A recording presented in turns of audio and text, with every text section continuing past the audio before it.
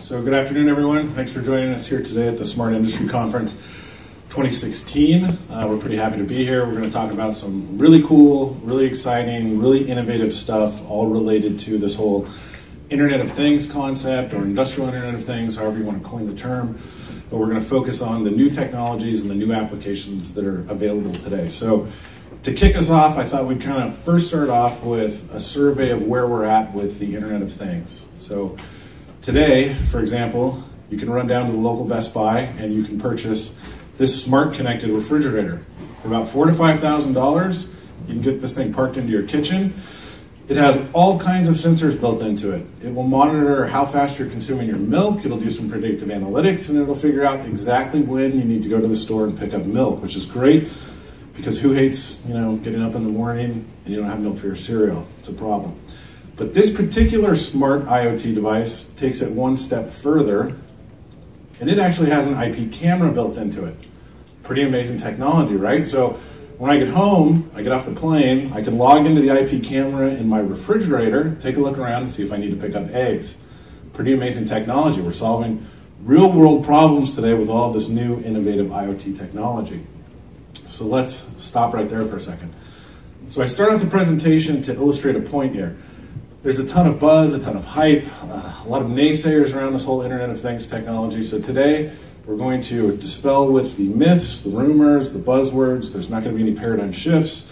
We're going to focus on real-world, rubber meets the road IoT applications, the technology you need to know about, how you're going to get there, how we're going to bridge this OT-IT gap.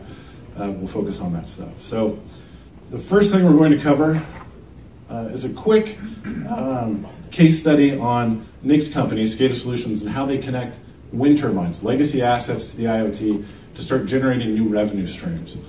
So my name is Matt Newton. I'm with Opto 22. We're the industrial controller, very similar to a PLC, but we do programmable automation controllers, and we do I/O modules that are guaranteed for life. So we're an industrial automation company.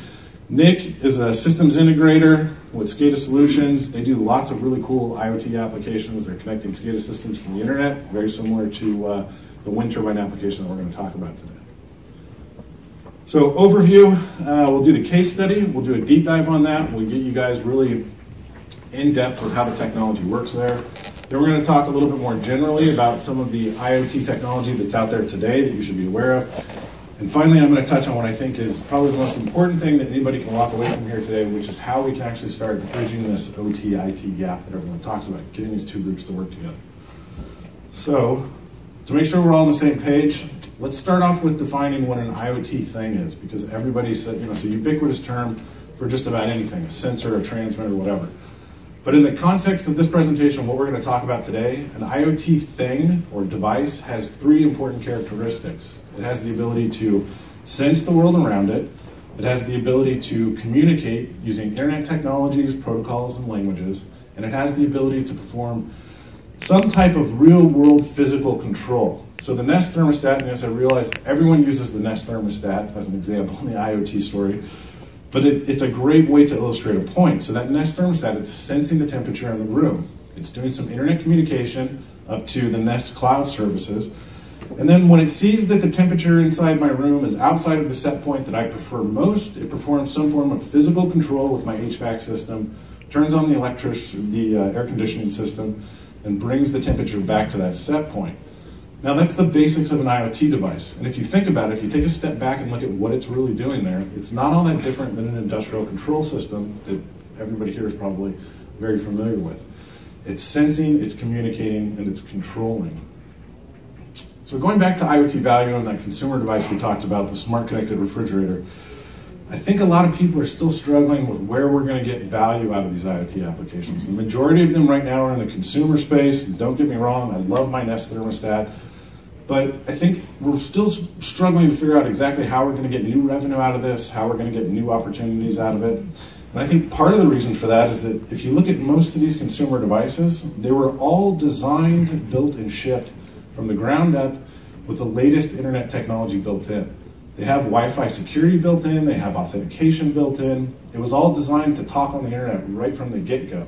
If you think about our legacy infrastructure, all the stuff that we already have out there, the billions of sensors, the control systems, wind turbines, it wasn't designed with internet connectivity and communication in mind. So the question is, what would happen if we took these technologies and these devices and applied them to that legacy infrastructure, and we scaled up these applications and started delivering real IoT applications?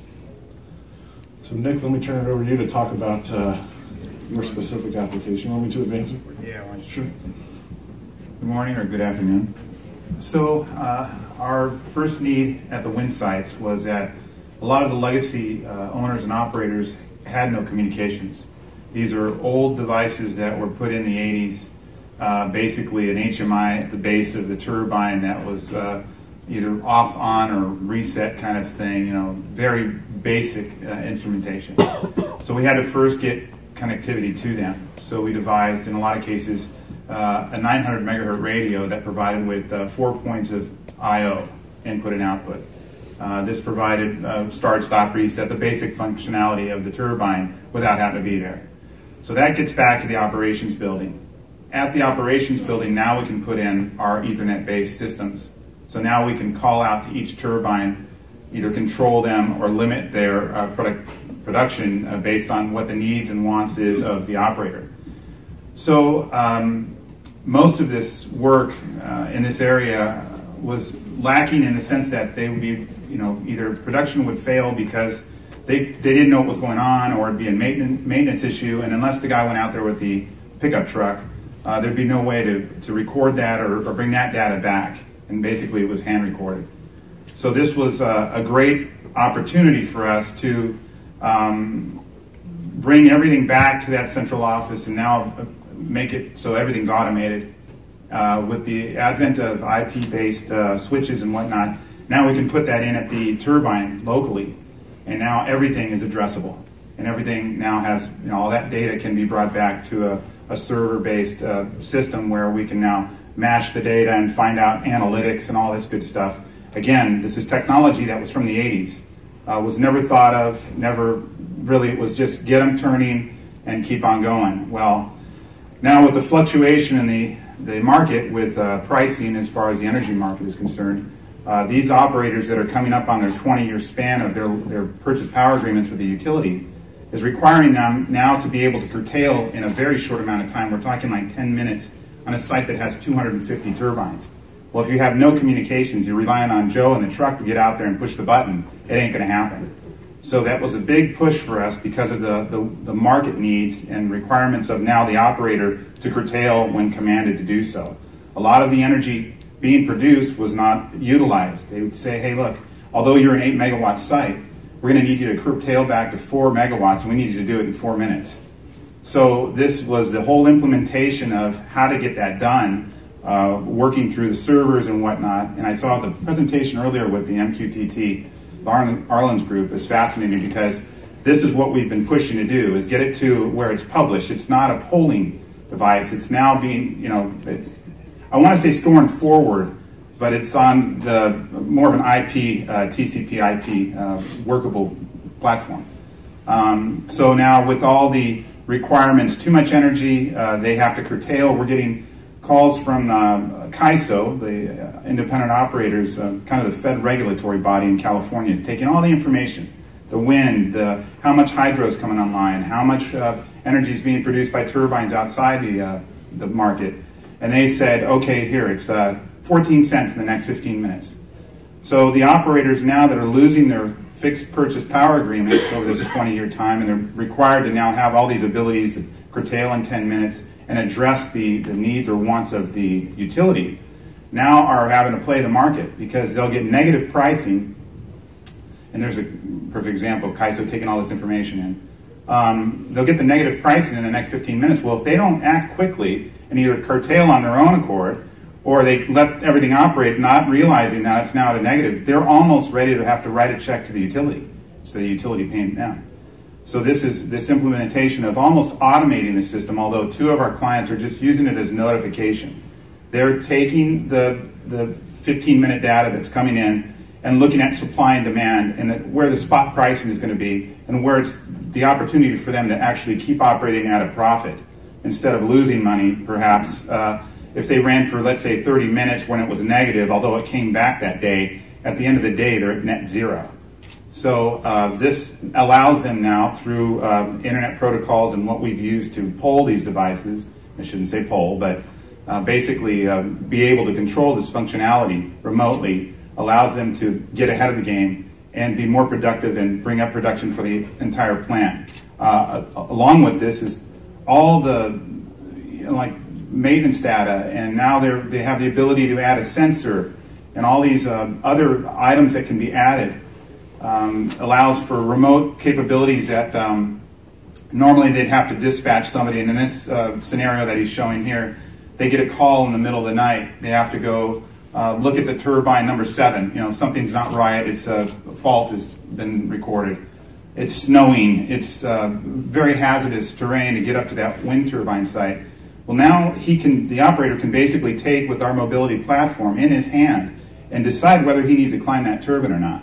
So there's a metric there of how much is saved, workman's comp areas. We're talking insurance companies on how much is saved by not allowing that man to climb, and safety regards and all that kind of stuff. A lot of data and a lot of, if-then kind of situations as far as climbing and maintenance. Is it really something I have to climb up there for? Or is it something very simply just, fault it out and we'll deal with it in the morning? So with that being said, all the different functionality within the nacelle, the top of the turbine there that you see in this photo, is all recorded with us.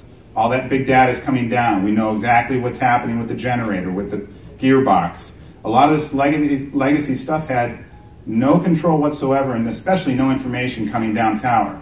So now we're able to increase the value by knowing that, in 5 months we're going to have to change oil, or all these beautiful operational devices that are now in the new turbines, we can now do with the older ones, and very cost effectively, which was always a big hurdle.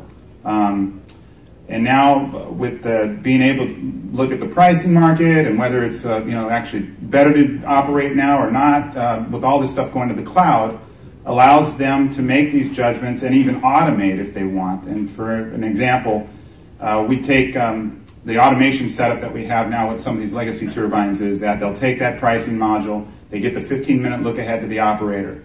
The operator can either make that judgment of, figuring out which turbines don't need to be operating. A lot of people ask me, well, I've seen this whole farm, but there's only like 5 of them turning over here, and how come these aren't turning? Well, wind it's not static. Wind comes in different patterns and whatnot, and there's a lot of variables. It's a maintenance issue.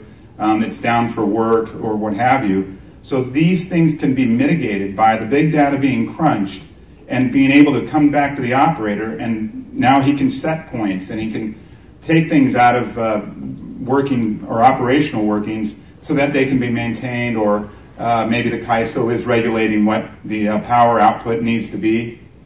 In addition to that, the utility, again, going back, will say, look, we can't take all the power you're producing, and you guys need to curtail, and we'll tell you when you can come back online. So now with all these things IP addressable, these older turbines that were just meant to spin can now be controlled in a more dynamic environment. And it's all the data that's coming in, the big data, and I'll be honest, a lot of it is no one really knows what to do with it yet, but at least we're polling it, and we're getting to a point where we're able to do things in a more productive manner rather than a reactive, predictable manner rather than reactionary manner. And so that's keeping the life of the turbines going. It's increasing optimization. It's all the things that they want and love. And it's changing the model from tearing down that old set of turbines to, and assuming another loan or trying to market the tax credit deal because we're going to put up new turbines. Instead of doing that, they're just kind of like changing the oil on the old Chevy and getting the most out of it they can. So with that, back to Matt. Thanks, Luke. Maybe you could touch on just one of your customers and how fast you got ROI on the application and what the dollars and cents revenue look like. So, production numbers went up in one instance in Palm Springs from basically flat to 16% increase in production. If you monetize that, it's going from $700,000 a month in revenue to $1 million, and it was overnight. So the ROI was realized completely within 3 months. and that was like way beyond what even our expectations were. Always a funny story. We were putting it all in, and he came, the operator, the owner came to us, who was reluctant at first to do all this stuff. It was quite a retrofit. And he came running to me, and we're in the middle of cabling and programming and all this. And he's like, "Do you know what you've done?"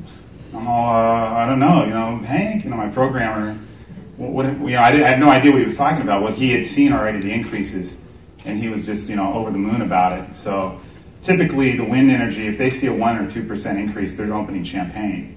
So, when we were doing 16%, it was just like mind blowing. And these are legacy turbines of manufacturers that are, Vestas, the largest in the world, and we were able to do this with those turbines. So. That's awesome. Thank you, Nick. You're welcome. So, in my humble opinion, folks, that's the real Internet of Things that we got to get to. It's not about consumer devices and wearable devices, and all that stuff is great, but there's a lot of value out there that we can tap into right now. It's all about getting access to legacy infrastructure systems like the ones that Nick is talking about. So, what are some other applications? How about environmental applications? Does anybody remember a few years ago when the oil rig off the Gulf Coast caught on fire and sank to the bottom of the ocean? And several people lost their lives. We dumped, I think it was roughly 3.2 million barrels of oil into the ocean. We totally messed up the environment for who knows how long.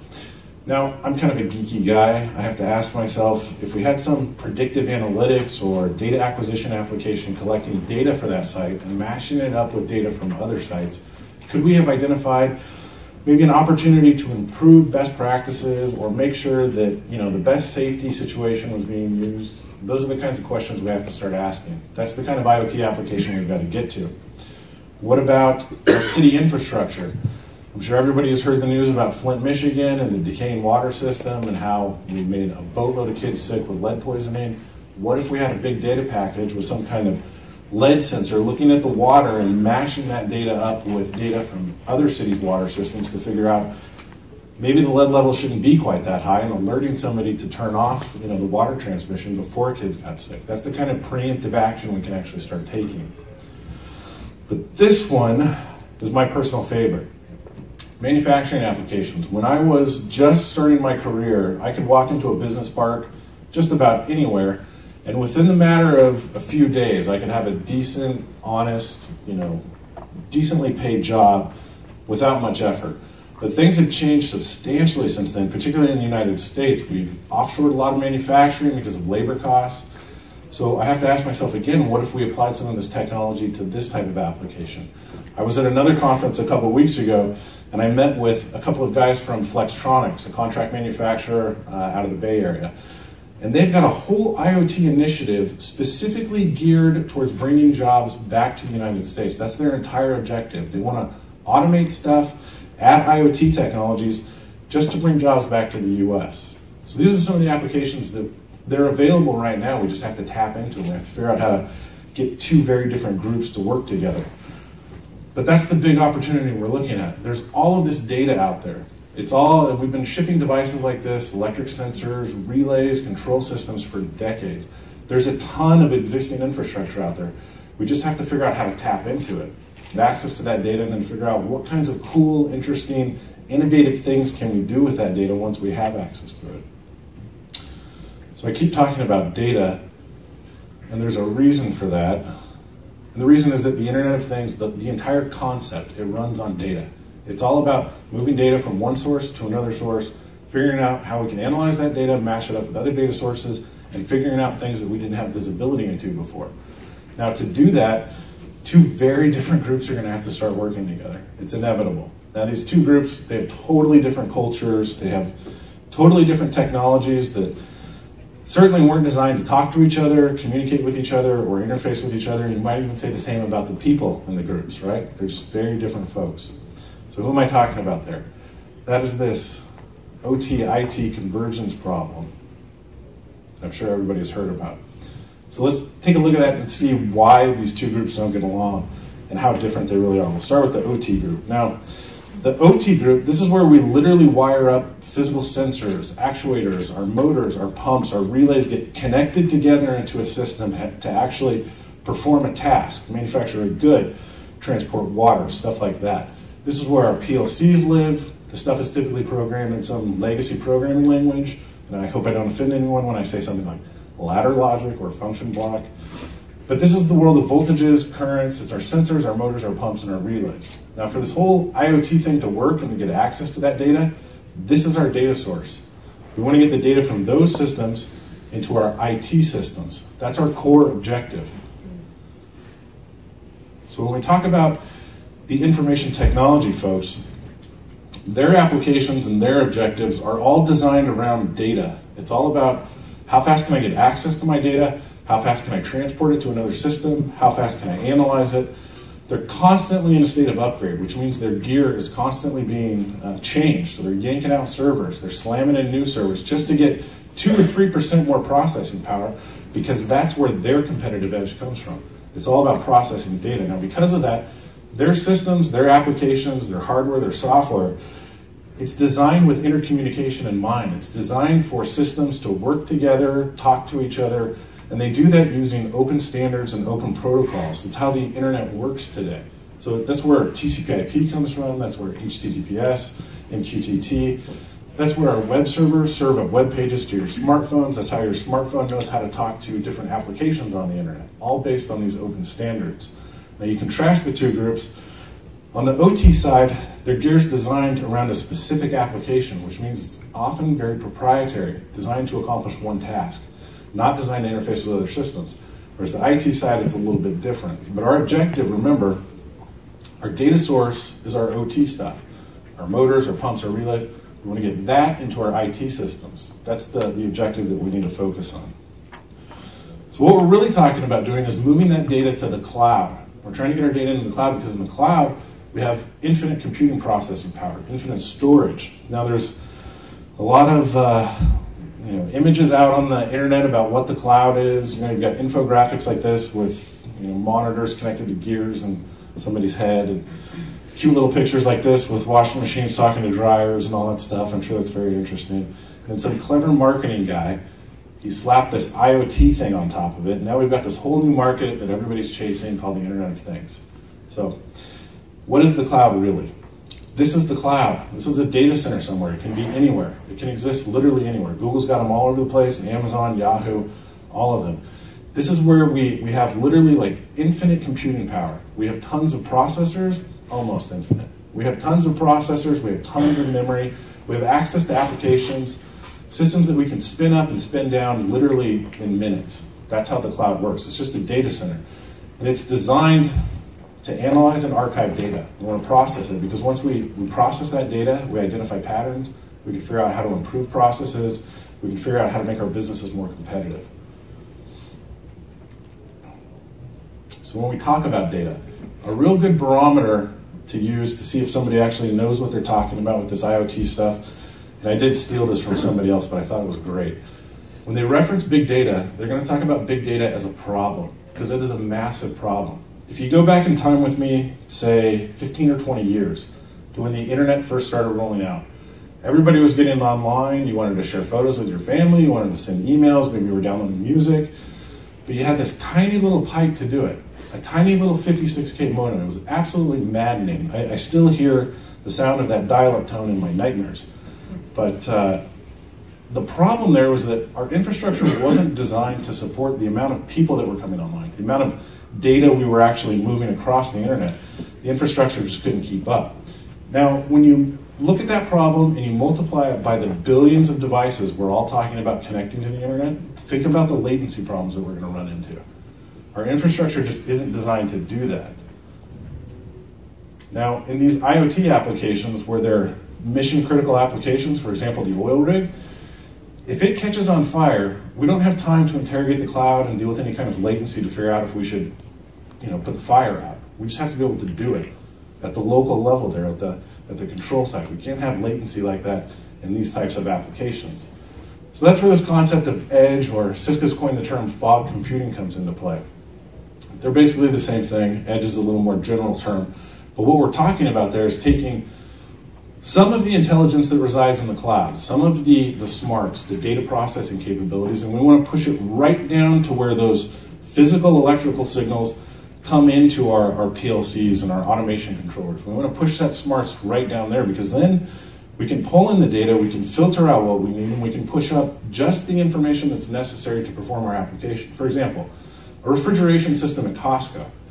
We don't necessarily need to report the temperature in the refrigeration system every 500 milliseconds. Maybe we just need to average it over 5 minutes and then send that one packet up. That would be much easier to do. We'd use a lot less bandwidth that way. The key to these edge or fog computing devices is that they've got to be able to speak both the OT languages and the IT languages, because you got to be able to pull the data in using an OT language like an electrical signal or an OT protocol like Ethernet IP. But we've got to be able to convert that into what the cloud understands, our online systems understand, and that's a digital bit or a digital byte. So that's in the form of TCP/IP. So it's got to be able to speak both languages. So when we talk about internet communication, we're starting to see this type of technology filter down into the OT world. So we've got logic controllers with Ethernet ports built into them. A lot of them have TCP/IP stacks built into them. Our OT engineers are starting to figure out how TCP/IP works, how IP addressing works. But there's a whole bunch of other technology out there today that's used to make the internet run the way it runs. There's things called RESTful APIs, they're basically the building blocks of the internet as you know it today. So when you open up your smartphone and you connect into, say, your home baking application, there's an API behind that application talking to a web server somewhere, and that's how they communicate. That's how they share data. That's how they share resources. It's all through these APIs. They're application program interfaces. And when we say they're RESTful, that's a certain type of API that's most commonly used on the internet. Now, when we transport data across the internet, we don't use Ethernet IP or Modbus TCP or any of the other automation protocols. We use things like HTTPS. We use things like TCP/IP. They're not application specific. They're not proprietary. They're open protocols, and we use open languages. If you look at the kids coming out of school right now, they don't come out of school with a computer science degree knowing how to program in ladder logic. They know how to program in things like JavaScript, Node.js. They use tools like Node-RED on these little Raspberry Pi boards to quickly prototype and throw together applications that do really cool stuff that talk to all kinds of other applications. So when we think about the folks that are coming up into their careers, these are the kinds of languages and technologies that we have to start adding into our hardware or software. And MQTT, so I'm an ex-IT guy.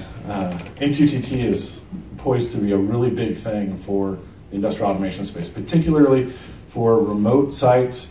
It's just incredibly lightweight. It takes up way less bandwidth. It's a really great protocol for what we're trying to do with this stuff.